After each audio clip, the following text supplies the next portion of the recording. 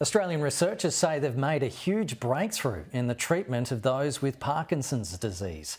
The therapy, which isn't available for humans yet, increases energy supply to brain cells, allowing them to function for longer. To talk more about this is Neuroscience Research Australia Professor Carolyn Sue. Professor, thanks so much for your time this afternoon. This sounds very exciting. Can you tell us about this promising new gene therapy for the disease? Well, thanks very much. Yes, we're super excited about this. This approach will actually help provide energy, a renewable source of energy to the brain cells of patients with Parkinson's disease.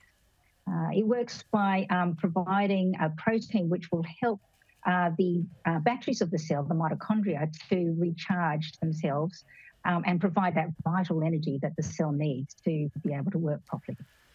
So what treatments are currently available for Parkinson's?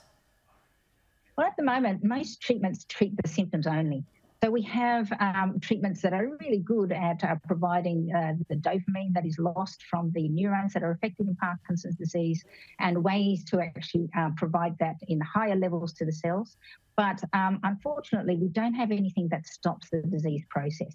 So this treatment looks at trying to do that, trying to slow down the progression of the disorder by allowing the brain cells to have the energy that they need to live longer. Just how significant is this? Do you think that we will see a cure in our lifetimes? Well, we hope so. We hope that this will stop the disease process. Of course, it's difficult to find cures for diseases that have already started, but this will actually allow the body to combat the degenerative process of the disease that is happening during patients who have Parkinson's disease in their course. Parkinson's affects more than 10 million people worldwide, 200,000 here in Australia.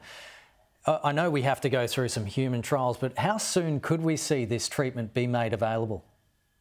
Well, it's hard to say, as you know, but we're really hoping that this funding from Shake It Up Australia, Michael J. Fox, will accelerate our research so that we can bring this to the clinic within years of starting the research. So, hopefully that will provide people with hope that we'll be able to really address this and stop this disease in its tracks.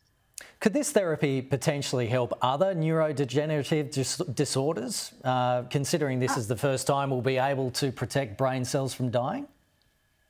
Look, it's one hope that we have.